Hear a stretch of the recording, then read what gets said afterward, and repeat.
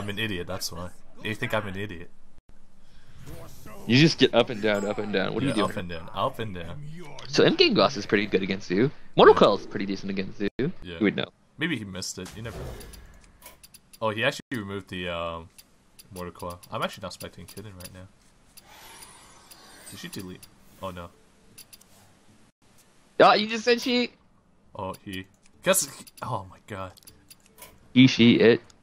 I mean, it's probably just a guy, man. Doesn't matter. Probably. You could watch the stream and correct it if it's not.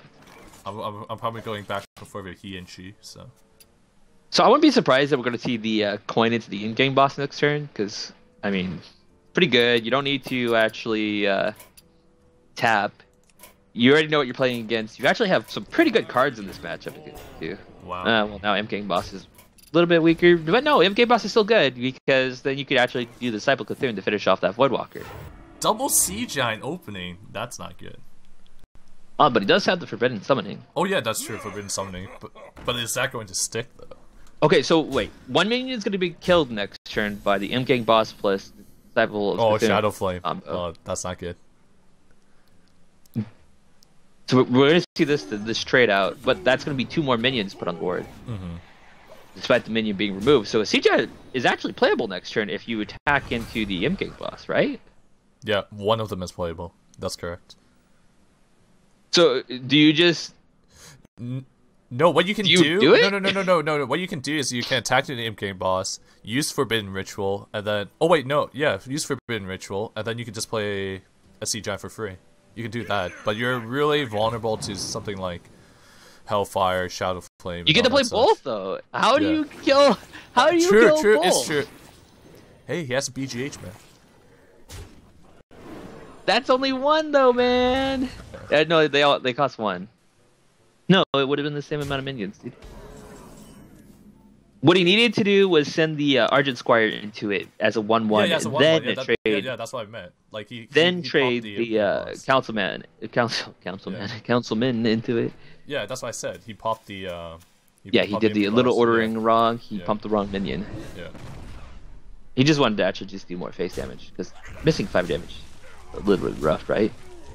Not really. Yeah. Now we see. Yeah, I think that might have cost him a lot because now he has 2 dead cards in his hand. Yeah, that would have been really hard for Nostam. He could have had 16. Yeah, he could have had 16 power on the board and almost no way for the Reno deck to deal with it.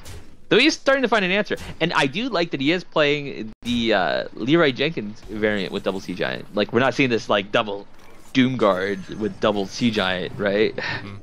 Ooh, we see the Apothecary doing some work. So we're likely to see what? Yeah. That makes it so it costs 1, or it costs 1 less, so it costs 4, and then you get to play the 1-drop or Soulfire. But then you can't play. No, I wouldn't want to play Soulfire here. Or I wouldn't. You can just trade minions to kill off the Apothecary. Yeah, 1-drop is pretty nice because you can also like put it. You just really want to develop a Sea Giant, man. Yeah, it's because you could have developed both of them like 2 turns ago, so you might as well just try and start developing them now. Yeah, we're gonna watch it die to BGH. Yeah. Oh man, BGH value. I haven't seen that for so long. Look at that thing. Oh my god. Turn 5 BGH. Turn 5 BGH. No, turn 6. Turn 6. Oh. Wasn't that curve? Was close. Was close. We're probably gonna see a trade here. Shadow Flame is quite scary as well. Yeah. Do you trade the Peddler? Yeah, you trade the Peddler. You want the Priestess to be alive. You want to get as much value out of it as possible. Oh, where are you trying to get the value up from, man? You're gonna make the Sea Giant 8/9. That's the value. So you tap. You can tap an Earth and then just play the Beckoner. If that's what you would want to do. Okay, if he doesn't tap first. Yeah, so he's looking to Shadow Flame. Not bad. Yeah, it's not bad. Next turn he's able to tap into Reno, so he's in no kind of rush. I don't think you still need to tap, right? You can, but yeah, he doesn't really need to. You can play Beckner and then Reno. Alright, well you don't need to Reno, but yeah. After this, pound to the face. after taking 13 damage to the face. I mean, it's pretty difficult if you can find a 10. board clear, which he did not. Oh, he did not. Interesting. So he's just gonna trade his Leroy.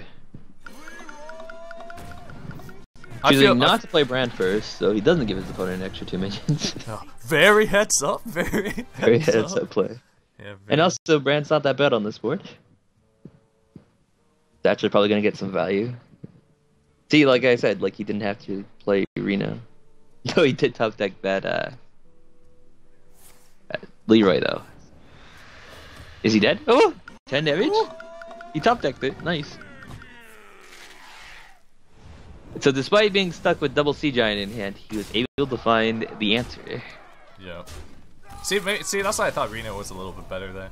Because around that kind of range is pretty scary. But then again,